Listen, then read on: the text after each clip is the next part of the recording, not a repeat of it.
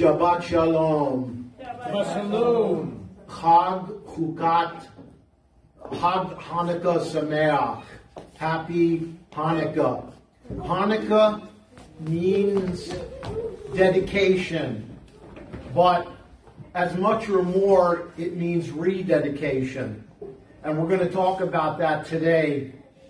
You ever see a baby that's learning to walk? You know, it tries to walk, and then it falls, and then it gets up again, and again it tries to walk, and then it falls, and this goes on and on and on, but eventually the baby learns to walk. That's a little bit like rededication. Now, the beginning of our relationship with Yeshua, through Yeshua to the Father, starts out, you could say, with dedication. Through Yeshua, through his blood, we have atonement. We have shalom with God. And we receive the Ruach HaKodesh, the Holy Spirit, and the new birth. And the rest of our lives are a continuation and process of rededication. Let's talk more about rededication. Our lives can be broken down in this way. We live with every heartbeat. We live with every breath. Every day, as it is written, this is the day that Adonai has made. Every week, we have Shabbat. Every month, we have Rosh Chodesh, the new moon. Every year, we have the 3 festivals, Passover, Shavuot, and Sukkot, and the rest of the holidays. Every 7 years, we have the sabbatical year. And every 50 years, we have the year of Jubilee. As we see, our lives are full of rededication. But where did Hanukkah start? In 165, before the Common Era, there was an evil king named Antiochus Epiphanes, and he outlawed Judaism and Jewish practices, and he desecrated the temple. He slaughtered a pig on the altar. But the Maccabees, a family of Kohanim, a family of priests, rebelled against Antiochus Epiphanes, and they led Jewish forces and fought back and defeated the Seleucid army against all odds. Then they cleaned and cleared the temple and rededicated it back to God. There were 2 miracles. One was the defeat of the Seleucid army. The other is when they were dedicating the temple, they were going to lit the menorah, and they only had oil for 1 day, but the oil lasted for 8 days. Now it is unclear whether this happened or not, whether it's a legend or not, but we certainly know that Hanukkah was a festival of miracles. Amen. It is also notable that in John chapter 10, 22 and 23, it says, Yeshua was walking in the temple during Hanukkah. It is highly likely that he was there to celebrate Hanukkah. Then, let's go to the Vahafta. Hear, O Israel, the Lord our God, the Lord is one. Love Adonai your God with all your heart, and with all your soul, and with all your strength. These words which I command you today are to be on your heart. You are to teach them diligently to your children, and speak of them when you sit in your house, when you walk by the way, when you lie down, and when you rise up. Bind them as a sign on your hand. They are to be as frontlets between your eyes. And write them on the doorposts of your house and on your gates. God is calling us to rededicate to Him, to love Him, and delight in the Word of God. Isaiah 40, verse 8. The grass withers, the flower fades, but the word of our God stands forever. God's word is trustworthy, and that is why we can dedicate ourselves to Him. And in Psalm 119, verse 96, I have seen an end to all perfection, but your word is exceedingly broad. Now, I believe there are 4 levels of justice.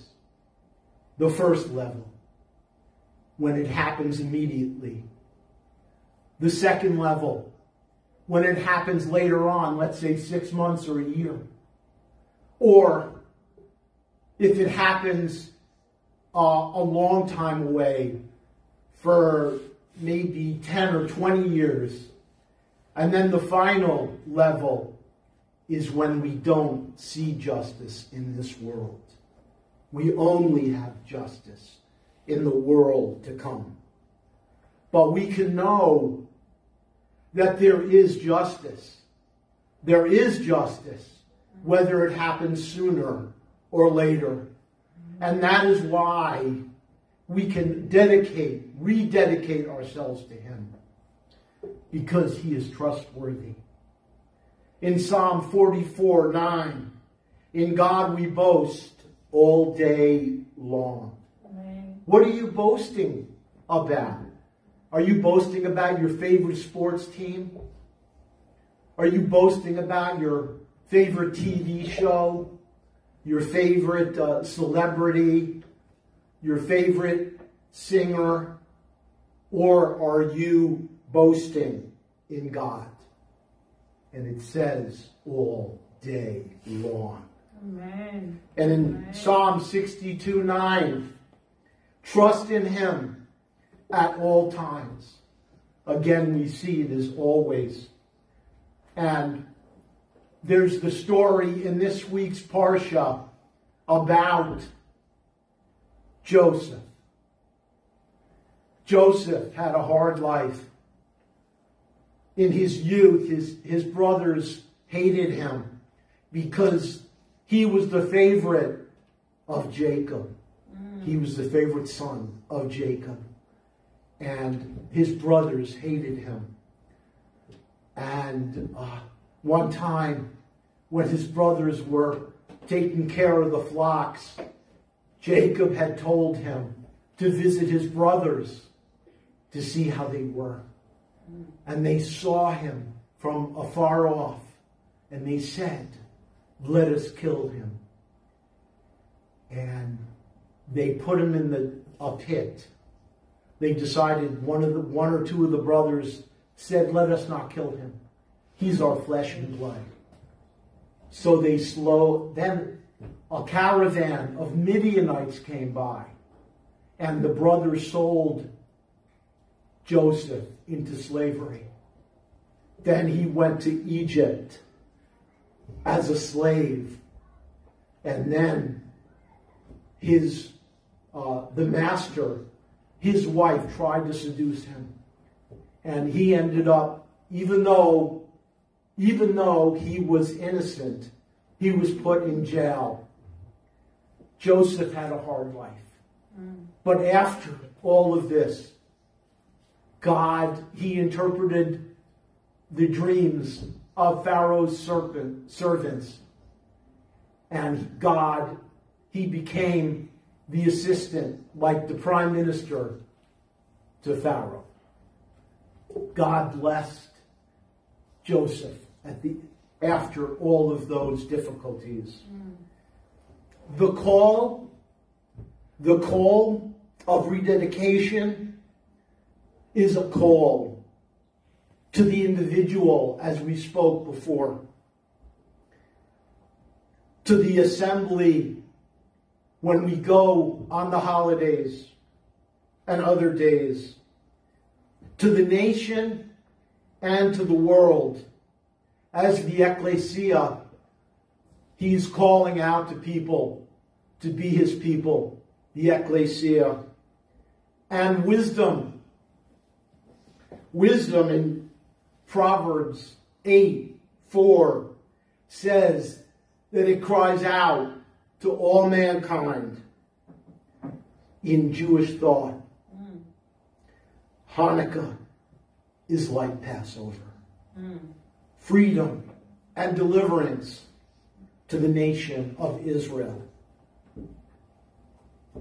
In Deuteronomy 12, it says, the eyes of the Lord, the eyes of Adonai, your God, are always on it. That's Israel. From the beginning of the year to the end of the year. We dedicate our lives to him.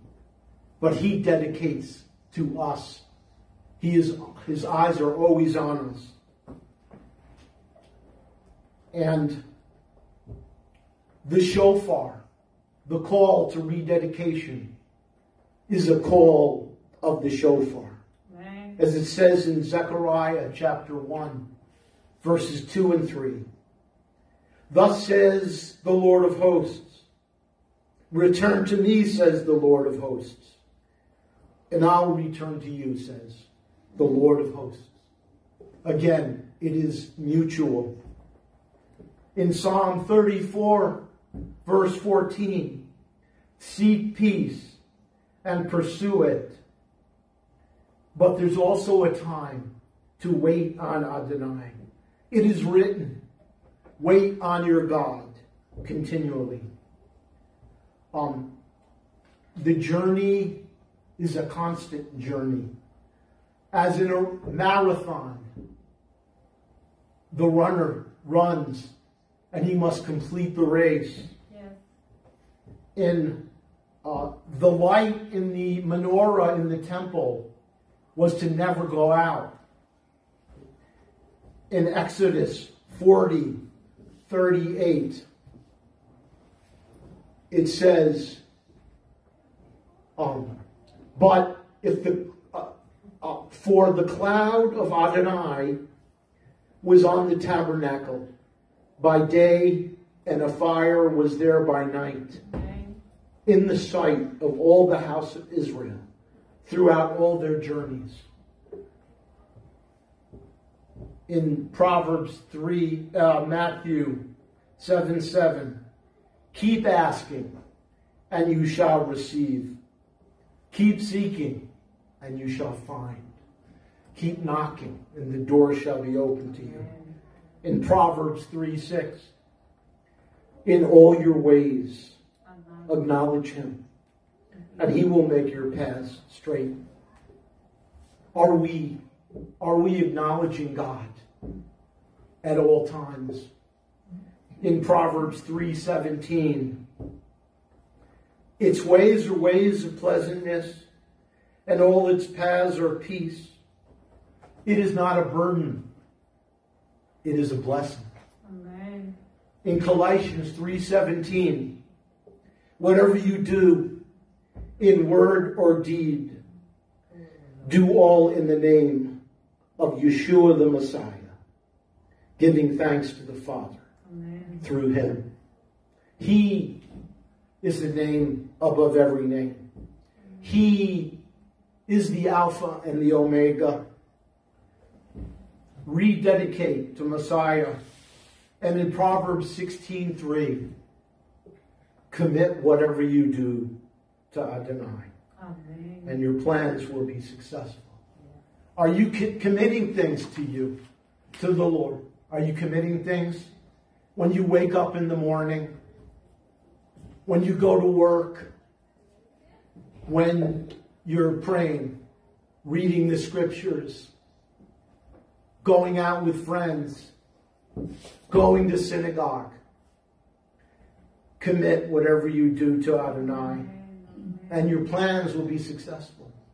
Do you ever ask for God's angels to come and be with you and to lead you? In Joshua 1:8, this Sefer Torah, this book of the Torah, shall not depart out of your mouth, but you shall meditate in it day and night, that you may observe to do all that is written in it. Then you will make your way prosperous, and then you will have good success. Amen. Meditate day and night, at all times. The concept of martyrdom. This is connected to Hanukkah because the Maccabees and the Jewish forces fought against the Seleucids and they won. But it was at a high cost. Soldiers died. Hebrew soldiers died. And because of Hanukkah, it became the thought of martyrdom became important in Jewish thought. It became considered to be the greatest of all devotion to God. It was called the Kiddush, Hashem. Kiddush is sanctification. Hashem is the name. They consider it to be the sanctification of the name. And later Christians also had similar beliefs. We are called to dedicate our lives at all cost.